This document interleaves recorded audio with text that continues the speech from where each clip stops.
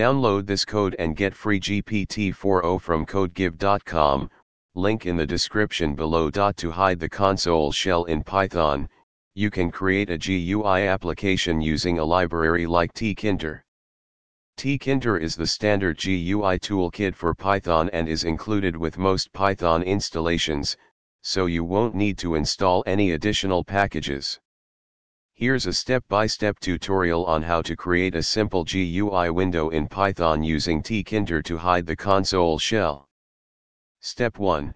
Import the tkinter module. Step 2. Create a main window. Step 3. Add a label to the window.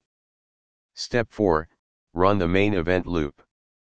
When you run this code, a GUI window will open with the label console shell is hidden, displayed, and the console shell will not be visible. Complete code example. You can further customize the GUI window by adding buttons, input fields, images, etc., depending on your requirements. This way, you can create Python applications with graphical user interfaces that hide the console shell.